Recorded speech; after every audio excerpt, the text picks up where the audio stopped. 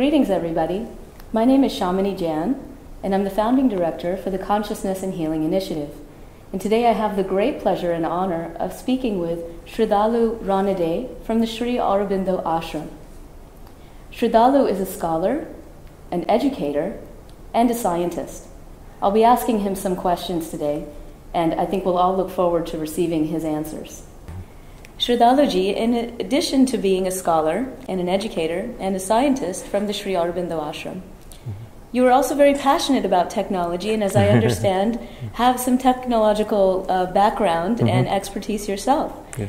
So I'm wondering if you could tell us a little bit about your background and expertise in the technology area, and also your views on technology, which, as you've said, is just exploding with so much potential. Yes. And we sometimes speak about technology as being a very broad thing. Technology includes, what some people may call ancient technology, and futuristic technology, inner technology, outer technology. Yes. So how do you see the evolution of technology? In its most essential sense, technology is a discovery of nature's techniques, nature's processes, nature's secrets, which we glimpse and then seize upon and apply in ways that nature is not herself doing, obviously.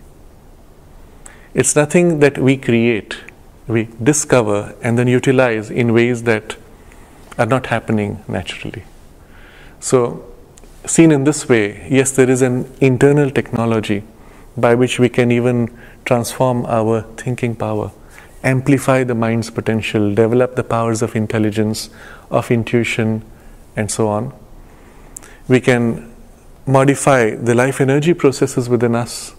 We can even enter into the body consciousness and tinker with the biological building blocks of the physical body. And all of these would come into technology, both internally and by external means.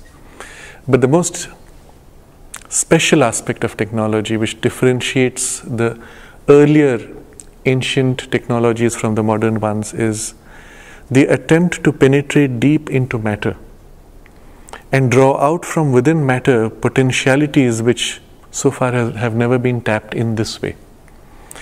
In the ancient times, we had technologies involving powers of the mind and life energy by which we could do extraordinary things, even miraculous things. That's how the pyramids were built, that's how many unusual constructions were made, and even machinery was developed. I've personally studied texts involving development of machines in India, and these are unquestioned. The technology was real, and the text described these technologies even for affecting gravity. But all of those involved processes which were on a macro level.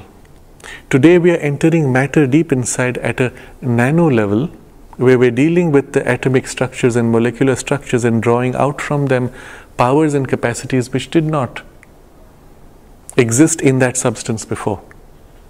And it is this which is the frontier of a new direction of exploration.